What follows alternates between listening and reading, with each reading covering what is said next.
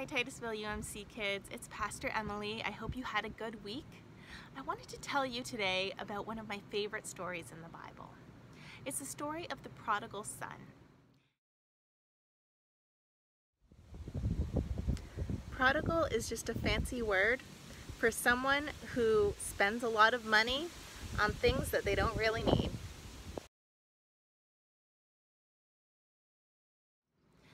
There was a man who had two sons. His older son was kind of the good son. He stayed at home, he did what he was supposed to do, he did his chores, he helped his dad, he made sure the family business was going strong.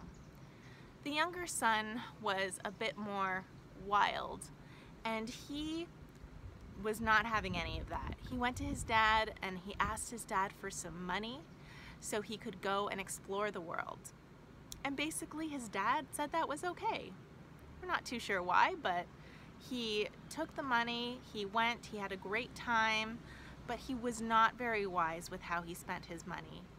He just spent it on big parties and expensive things, and eventually that led him into a pretty rough situation. He didn't even have enough food to eat, so he took a job taking care of some pigs. He was so desperate that he wished he could eat what the pigs were eating. That's how bad things were. When it got to that point, he decided that he needed to go home and to ask his dad if he could work for his dad. So he traveled home, and when his dad saw him, instead of being angry with him or telling him that he couldn't come back, his dad welcomed him with open arms and was just so overjoyed to see his son. Now, the older brother was not very happy about this. Remember, he'd been staying at home all these years, doing the right thing, helping his dad, not going and having these crazy parties.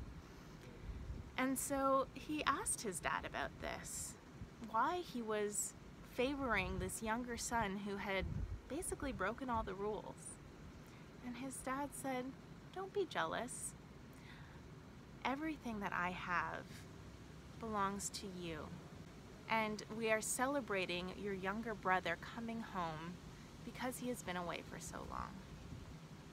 I actually have a very famous painting on the front of this book here of the father there welcoming his younger son home, and then that's the older son watching and not very happy with the situation.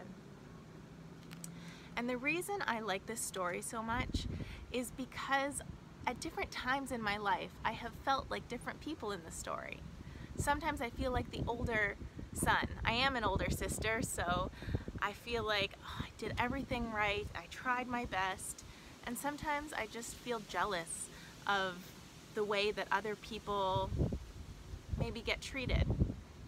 Other times I feel a bit more like the younger son, like I've maybe made some mistakes and I need forgiveness, and I need to kind of ask God to take me back and wrap me in his arms, just like the father in the story. And sometimes I even feel like the father when someone has hurt me or gone away when I needed them, and then they come back and they ask for forgiveness. Sometimes I'm in that position of giving them forgiveness. And the reason I wanted to tell you this story today is because stories can be so helpful in helping us understand who we are and what life's all about. Stories I think we sometimes just think are fun to listen to or made up things, but they can be really helpful in understanding who we are. So I would ask you to think of some of your favorite stories, whether they're from the Bible or not, and what is it you like about them? Is there someone in the story who maybe makes you think of yourself and what you would do in that situation? Or maybe there's someone in the story who you wish you could be more like because they do something really cool. There's also one more thing I wanted to talk to you about today, and that is Last week I asked you to send me a picture or an email or a video of 3 things to help me get to know you better. And I just wanted you to know that I am still, there's no deadline on that. It's not a school assignment. So you can still send those to me. I still want to get to know you better. And I'm excited for whenever you can get that to me. I look forward to meeting you in person when we can. Have a good week. Bye.